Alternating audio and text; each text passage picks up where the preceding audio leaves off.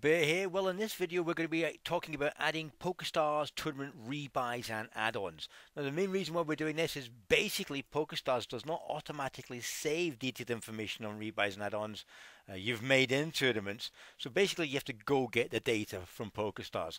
So I'm going to show you how to do that. Really simple process, and then you can batter it into your SharkScope Desktop tournament database, and actually you've got a much more complete picture of how you've been doing in all those type of tournaments. Now what I'm going to do is I'm going to show you like a before and after. So here we go. We've got one game here that I'm going to use as the example here. It basically ends in 710. It's Pokerstars event 30th of August back in 2015, and it's a $3 rebuy. Now on the right hand side you can see that actual tournament as it stands before I get the data from Stars with regards to my rebuys, etc., that I'm minus $8.47 on that.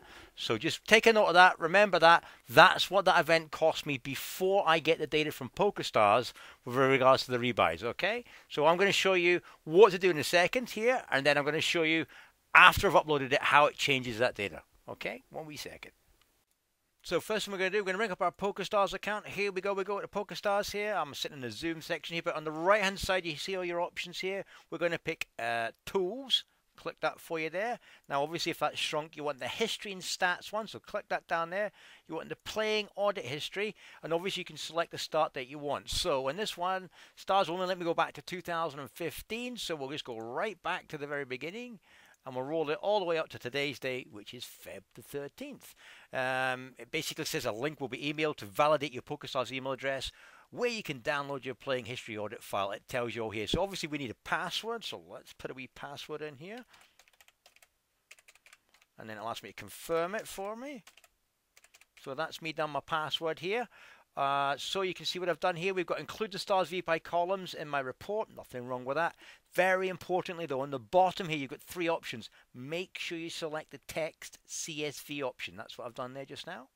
And that's the report you want it to come out in that format. Now I'm just going to hit submit, and it says you attempt to use the account password to protect the zip file for the security of your account. You must choose a different password. There you go.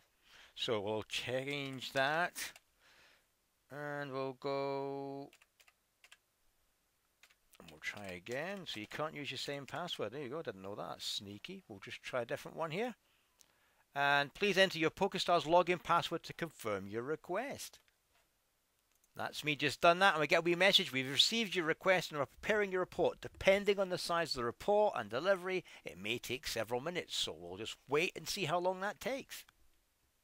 Hit OK, and we'll just wait. Now whilst that's churning away, wee thing to point out to yourself is it really all depends on your volume. You can do this every week, every month. It's really up to yourself here, but bearing in mind it's only let me go back a year here, you probably want to do that maybe once a month just to keep your database pretty fresh.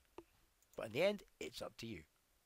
So we've got a file here. I'll bring it up for you just now so you can see it. It took about 4 minutes. Now one wee piece of advice on this front, if the file's too big, you may get an error message from Pokerstars saying reduce the length time. So in this case, I actually reduced mine to April because from January it was just too much. So you can do it in chunks if you want. So just a wee tip there to share with you, okay? So I'll bring up the email so you can see this. 1 wee second. That's the email I got from Stars, okay, and it tells you you'll need to obviously unzip it, and it gives you actually a couple of useful links there, as you can see, to WinZip and 7-Zip to use. You've got the link there, so all you do is click that. That'll download it very quickly, the actual file. I've got the file here, so I'll bring that up for you so you can see it. There you go. I'm just using WinRAR, trial version of that. I'll shrink that up there. So all I need to do is click that now. It's going to ask me when I double click this to use my password. 1 wee second here.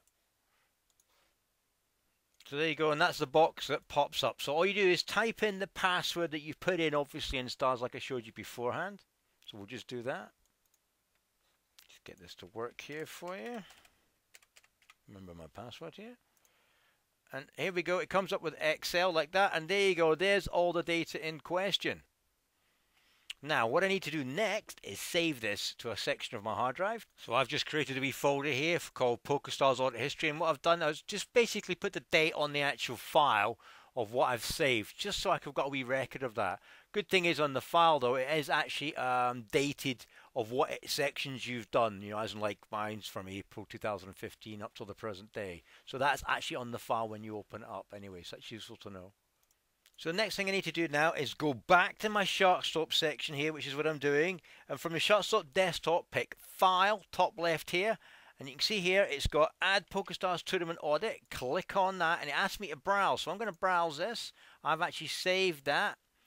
Here we go, 1 wee second. Here we go, I've got it actually here. So I'm going to click on this, okay, hit open. And that's importing it. And look how quick that is. Pokerstars Tournament's modified. There you go. It's actually modified 6. Again, volume's not huge for me. So hit OK to that. And that's it all done. As simple as that. And your add-on details have been added basically to your tournament database.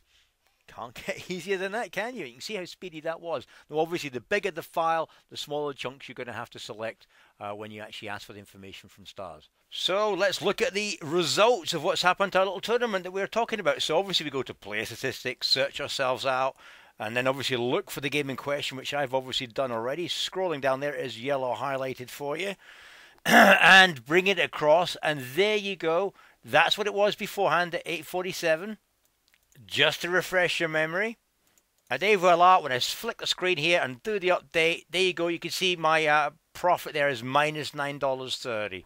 So obviously, that's just one little event there. When you've got loads of rebuys, and obviously you'll see a significant difference on all your data at the top when you search yourself out here at the top of the chart. So there you go, people.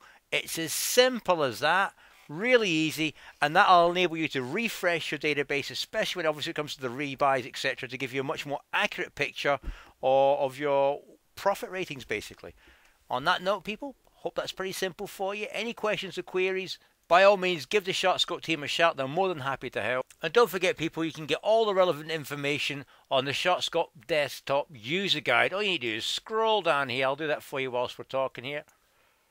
And under Advanced Features, there you go, adding Pokerstars Tournaments and rebuys and add-ons. You click on that, there you go. Up it pops, and it gives you a very quick walkthrough on how to do it. So you've got that on top of this video to help you out. So on that note, people, enjoy and good luck at the tables. Bye now.